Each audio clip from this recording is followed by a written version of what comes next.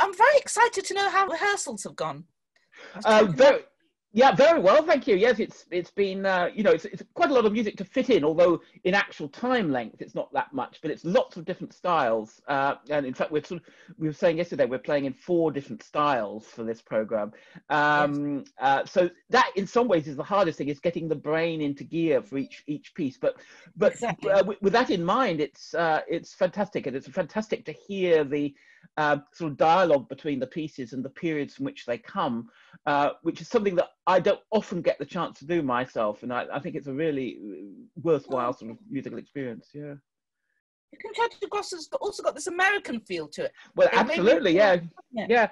Although some parts of it, the regular string writing, in a very odd way, reminds me of the Elgar string introduction allegro, which has something of the same sort of energy to it. So there is a sort of Englishy tradition that we inherit through Corelli and through Handel in particular, and then later through Britten and other composers of that period. Is that the triads? Or is it So you can hear American, English, and obviously Italian influences there in that respect, which makes it a very interesting dialogue, because people assume often that Baroque music is all one style, when in fact it itself is constantly borrowing from many different types of style, high or low, however we define those terms. And that's exactly what happens here. It's like a piece that borrows from several national traditions and puts them together. And the Concerto Grosso idea, of course, I think is a very good one for dialogue. It gets not just a dialogue between the solos and the orchestra, but among the soloists as well. It's a very flexible and sort of friendly version of the concerto genre. It's not, you don't feel that you're being bossed around by one single soloist, but their virtuosity, as it were, enhances everyone. And that's why I think, particularly in that first movement, where you have those little episodes which bring in a different character, it really is an excellent combination of ideas, but also it's like a sort of conversation between people. Yes, I mean, it was originally composed for commissioned by Orchestra of the Swan, and I was meant to it was for me to play that piano part, because actually I think piano is a very hard instrument to really fit in with a small group of strings. I was worried about it dominating, so that's why it's quite, I use it quite judiciously, the piano. Yes, and actually in the acoustic we're doing it in the church acoustic. The piano does slap off the walls quite nicely, which actually I think gives hopefully the sort of effect you need without too much effort. It's quite a joyful work, isn't it? And the other thing, John, I was going to say, as a school kid, we really looked quite closely at the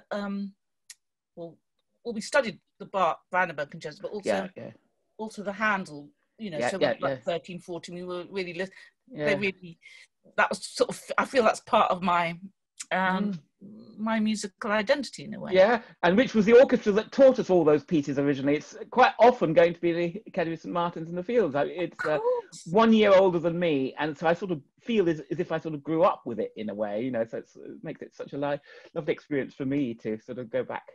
Not go back to them, if you see what I mean, but be introduced to them. Yeah, really, really great. No, this, I think, is a very, very exciting collaboration. The orchestra.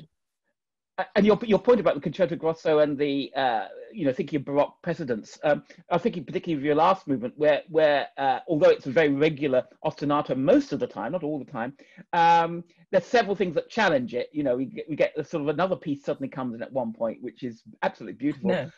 And then, of course, the ground bass keeps changing just in the last few minutes of the piece, few seconds of the piece, and it's almost as if you're seeing how far you can push the form. It's exactly what Bach, for instance, was doing in the Fifth Brandenburg Concerto.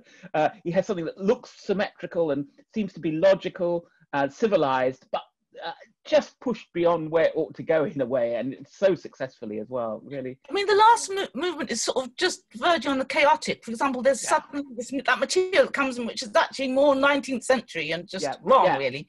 And then the very end, it does. I spent ages with that ending thinking, this sounds so abrupt, but I did mean it to feel as if we're suddenly a rocket taking off and we've sort of, best to stop now.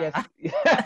Yeah, no, it's very effective. I mean, it's you feel there's a threat of anarchy, but it's a sort of joyful bang, really, isn't it? At the end, yeah. It's really a lovely bit. Yeah, yeah, I'm interested in that sort of 19th century interjection, yes, because one of the other things we're doing in the program is Britten's edition of Chaconne by Purcell. So it actually doesn't have any notes by Britten in it, but it has all his performance markings, which we're trying to follow. So we're actually trying to get that sort of 60s, 50s style as well as one of the styles we do, because it's so important for his composition and for the sound world of that time and of the early years of the Academy too. So that's our fourth style. So we've got sort of 17th century English with a bit of French in it. We've got 18th century English stroke Italian. We've got 1960s English, and then we've got 21st century Wallen.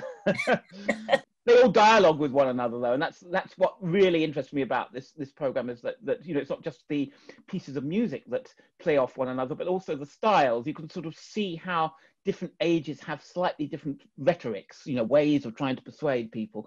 And obviously, we're never going to do a facsimile of each particular style, but I think to hear the differences or an attempt at the differences is hugely interesting for where we are at the moment.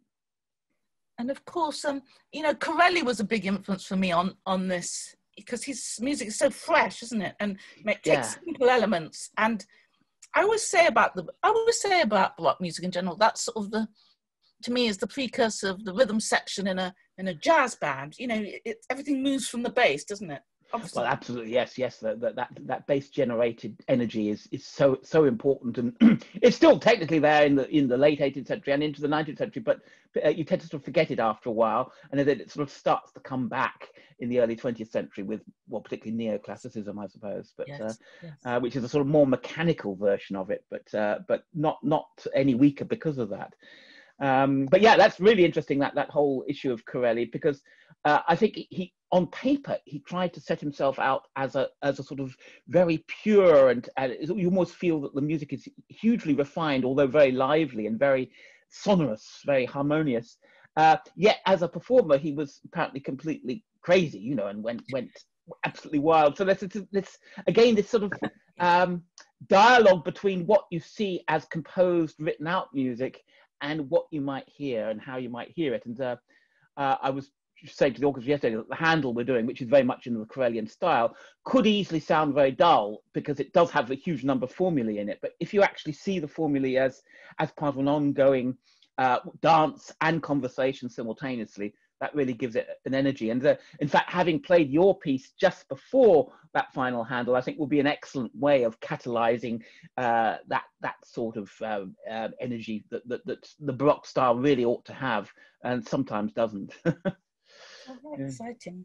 How exciting. And the thing about the whole program is that, I think about Baroque music, it is such a fantastic wellspring to this day, isn't it, for composers? Even composers working not tonally. Yeah, well, I think it sort of speaks to so many other genres, in the popular jazz fields and other sort of non-Western fields that have a sort of complex but regular rhythmic structure to them. So I think it actually does join together traditions in ways that perhaps some 19th century war horses, although they seek to be very universal in their speaking to humankind, they don't necessarily have that particular aspect of, and I think it's the notion of movement, really. So often in the classical, yeah, exactly. So often in the classical tradition, we think of it as being something that goes on in the mind, which of course it does, and it's wonderful that it does. But we sometimes forget that everybody actually also has a body, even if they're not necessarily using it. You still sort of, there's one passage, I think in your piece actually yesterday, where I said that they need to, it's a simple string crossing passage. And I said, but they need to make it sound actually as if it's quite difficult. So it has a real sort of athleticism to it, and that athleticism is something that a listener can pick up, that notion of a player leaping from one end of the instrument to the other, even if the actual exercise in this particular case was relatively simple. But yeah, feeling that, I think, is something that is there in all music, and particularly in this type of music that has a lot of movement going on in it. Yeah. And John, I was thinking that there has been a trend of, or maybe for a long time, for composers to write companion pieces to old pieces. Yeah, Is, yes. and I suppose this was one of them. Yeah, well, as you know, I'm a Bruckner fanatic. So Bruckner writes companion symphonies to the symphonies he's written already, about 5 of them quite often, which is very, very confusing. But yeah, that was sort of born, in a certain sense, of neurosis. But there are other composers, particularly in the 20th and 21st centuries, I think, who do like the idea of pairing their styles and sort of looking back to where we are. And of course, in our case, we have your new opera just coming up, Dido's Ghost, yes, which again is Purcell, a complete Purcell opera embedded within a completely new piece. But it's funny, working with the Purcell now, it's making me understand people like Britten and Tippett more. It's funny. Yeah. You understand why they're so enthusiastic about the way it's sort of nearly tonalities we know, but it's got this other hinterland, which is very fascinating. Yeah, the background to modality, dances that are out of fashion, or we didn't know there were. There are all sorts of things like that, which are sort of part of everyday life for them, which are sort of refreshing our own age, And yeah, of course, Britten and Tippett were real pioneers in this regard, as indeed was the Academy of St Martin's. So it's interesting to think of that because.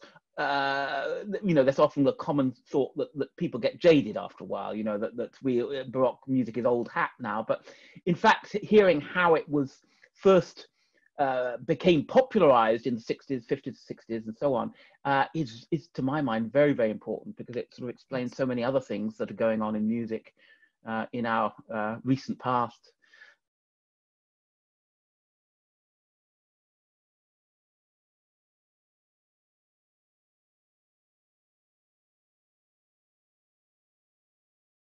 Remind them that they've got to dig deep into their James Brown souls as well.